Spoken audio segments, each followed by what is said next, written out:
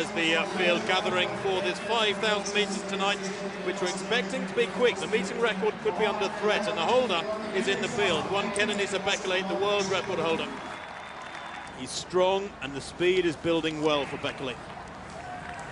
Away they go.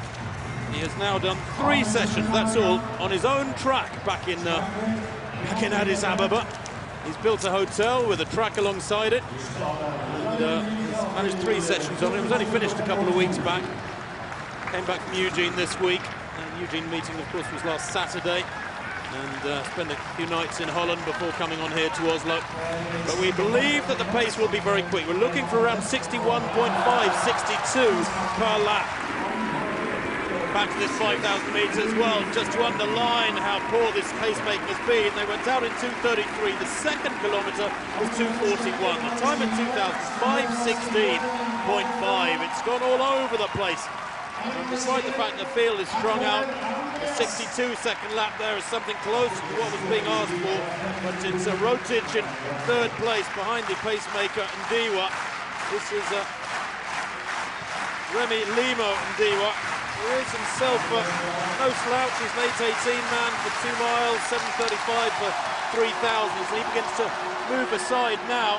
It's Bet, and then Rotic and Kipsiro in the blue there in 4th place. About 12:04, 12:05 with a lap to run. Bekele running wide. Gebremeskel on the inside, just passed there by Bekele Jr., Taraku Bekele, and with 300 metres to run down the back straight. Dejene Gebremeskel is letting them go. The gaps are developing. He's in 7th place and not challenging at the moment. Gebremeskel in 3rd place, holding the inside line, and that could matter in a quick final lap like this. Is Taraku Bekele, the winner over 10,000 metres in Hengelo 10 days ago. Coming around the outside and looking strong now, and just getting his nose in front for the first time is Gebremeskel, the bronze medalist of this distance last year at the World Championships, remember, behind Mo Farah and Bernard Lagat. And Gebremeskel punches the air now with every stride, tries to stay in front, being challenged on the outside by Gebremeskel. It's going to be very tight at the line. Oh my word, Gebremeskel takes it from Gebremeskel, and in 3rd place they're coming through as Merga in the green. 54.4, I got the final lap out there. 54.3 on screen, I'm just seeing like the rest of you, and the winning time 12:58. They do dip under 13 minutes there.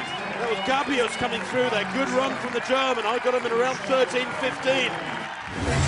Yeah, it was an erratic race, but in the end it turned out to be a true race, didn't it? It was about Gebremeskel in the final stages, and Gebremeskel, the Ethiopian who won, as I said, in Shanghai. Well, Gebremeskel winning in a race dominated by the Ethiopians. 1, 2, 3, 4, 5. The world record holder and Olympic champion Bekele down in 5th, albeit with a season's best. Not as quick as he might have wanted.